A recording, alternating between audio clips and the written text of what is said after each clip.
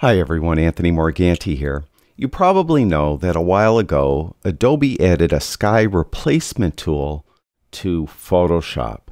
At that time, they added another tool that got little mention. That is a sky selection tool.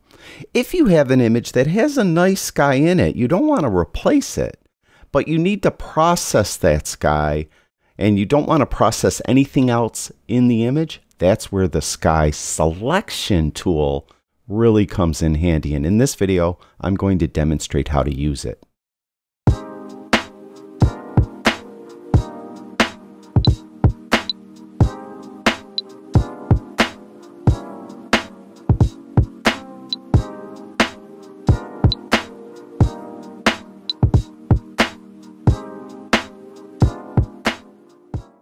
I mentioned you may have an image. You don't need to replace the sky. You just need to process the existing sky. That's when you would use this tool. Now I have this image here. The sky's a little bit washed out, so I need to do some work on that sky all by itself. Now to start out, I'm going to duplicate the background layer by hitting Command J on my Mac. It's Control J on a PC. So we're going to do all our work on this layer right here. Now we're going to go and select the sky. We're going to go up to Select and down to Sky. And Photoshop will find the sky and select it. You can see the marching ants going around the sky and in through the tree. Now I want to do adjustments to just that part that is selected. So what I'm going to do is I'm going to mask it. I'm going to add a mask to this so only the sky will be affected. So I'm going to go down here to the lower right and click on the little mask icon. Now you can see it added a mask. It's not really showing the mask, but if I click down here and then click, there you can see. So the sky is masked in, the rest of the image is masked out. Now I want to adjust just that sky. I'm clicked on the mask though, so make sure you're clicked right on the layer, the part of the layer that is the actual image, because we're doing our adjustments to it, not to the mask. Now there's all different ways you could do this. I'm going to use adjustment layers because with adjustment layers I could go back and readjust those very easily. So I'm clicked on the part of the layer that is the actual image. I'm going to get a brightness contrast adjustment layer. Now if I just come in here and start moving the sliders, it's going to affect everything. So what I need to do is I got to clip it to the layer directly below it. And to do that, just click on this little icon right here. And then when I move this, you'll see it's only affecting the sky. So I could just come in and darken that sky a little bit, maybe just add a bit of contrast like that. And then maybe I'll add one more adjustment layer. I'll add a hue saturation adjustment layer. Now again, if I just come in and start moving things, it's going to affect everything. I need to clip it to the layer below it. Now the layer below it is an adjustment layer. So what the clipping does, it actually just clips it to the first active pixel layer that's below it, and that's this layer here. And then I could come in and add saturation to that sky, and you can see how it's only affecting the sky. So really cool.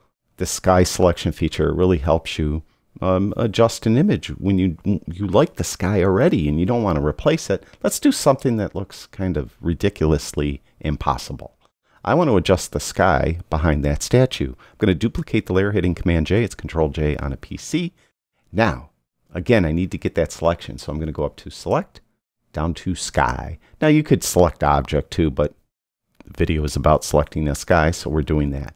Now, as I look at it, just double check your selection. You can see how it selected part of the statue. I don't want it to do that. So what I'm going to do is I'm going to get the quick selection tool. You can hit the W key on your keyboard, and when you do that, you'll get one of these three tools, Object, Quick, or Magic Wand. Make sure you're using the quick selection tool.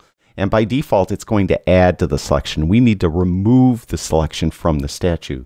So I'm going to hold in the Option key on my Mac, it's Alt key on a PC, and just brush wherever those marching ants shouldn't be, which is on that face of the statue. And just double check I got them all. It looks pretty good. All right, so we have the sky selected. Now again, I need to mask it. So I'm going to get a mask, click on that mask. Now by default, when you do that, it will be clicked on the mask. Just make sure that you're clicked then on the actual pixel layer, pixel part of that layer, which is right there. Then, again, I'm going to get a brightness contrast layer. Again, I'm going to clip that to the layer below it by clicking there.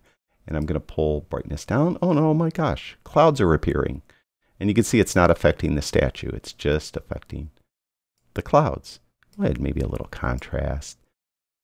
Then what's else? Let's try levels. Sometimes levels could tease out even more.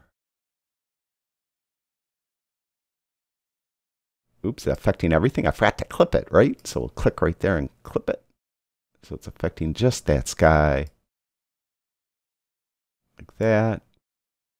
And, you know, I'd say that's done. So there is before and there's after. There's clouds up there we didn't even know were there.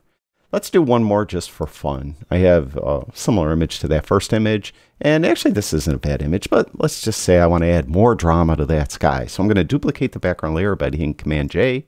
So again, Control-J on a PC. We're going to go up to Select and down to Sky. Selected the sky. Just double check it. Looks pretty good. Didn't select the bird, so we're all set. We're going to do, maybe we'll do that brightness contrast. Oh no, we got to do that mask, right? So we'll click on that little mask icon. Then do the brightness contrast adjustment layer. Make sure we clip it. And let's add some contrast to that sky. See how it's just affecting the sky, nothing else. We'll add some contrast. So that's how you could select a sky in an image so that you could do adjustments only to that sky and nothing else. Thank you, everyone who watches my videos. I really do appreciate it. I'll talk to you guys soon.